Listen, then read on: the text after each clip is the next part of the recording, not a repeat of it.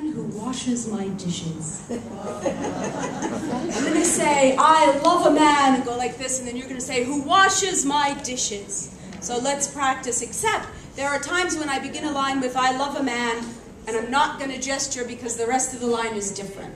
So if I say, I love a man, and I gesture to you, you can, let's try it. I love a man who washes my dishes. Oh, come on. With some passion, I love a man who washes my dishes. Yes, I love a man who clears my table. I love a man who knows how to use a wire scouring brush on my pots and pans till they sparkle so.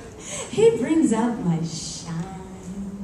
I love a man who washes my dishes, making small soapy circles with his manly hands around the curves of my delicate glassware, sliding lathery down the slimmest stem. I love a man who washes my dishes. I love a man who moves patiently around my kitchen, turning like a deft spatula, remembering the places and purposes of every latch, knob, and cubby. I love a man who washes my dishes. Love a man who takes responsibility in the tired aftermath of a meal, down to the wiping of the last counter, chasing the last honeyed crumb into the moist corners of the basin. I love a man who washes my dishes, neatly grinding the coiled peel of the final tangerine.